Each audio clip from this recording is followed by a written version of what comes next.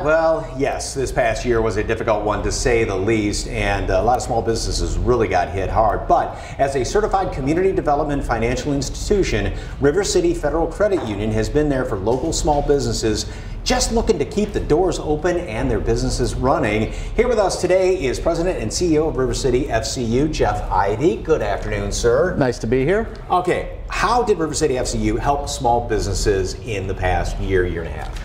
Well, when the pandemic started, the SBA, Small Business Administration, came out with a program called the Paycheck Protection Program. And we dove in with both feet on getting those loans out to the community. This year and in the first round in 2020, we did over $35 million of these loans, which really helped a lot of businesses keep their doors open, keep their staff paid, keep rent current. It was just it's our mission as a CDFI, as you mentioned, to participate that way, and that was why we did it. It's kind of like life support, basically, for a lot of these. It was, as you know, and I think a lot of people know, a lot of businesses didn't survive it, and our job was to try to help as many as possible, stay in business. So, what does it mean to be a CDFI certified credit union?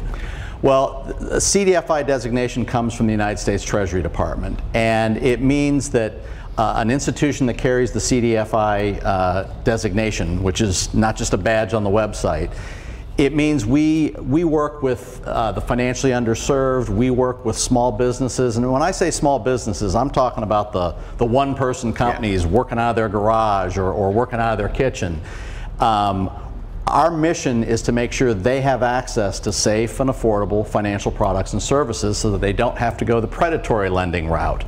And it's at the core of everything we do. And being a CDFI is really important to us, and we make a lot of inroads into communities that have struggled to get access to loans and deposit products. How does somebody approach you, a small business, if they need something? How do they get started, to come to you if they're having a hard time? They call us, or they go to our website, or they work with one of our community partners, which we have many community partners we work with, like the YWCA, Family Services, Neighborhood Housing Services. We work with those agencies to try to reach more people, and we have our staff is about 80% of our staff is bilingual, so doesn't matter English, Spanish, we can help any way possible. What was the reaction from businesses that you helped?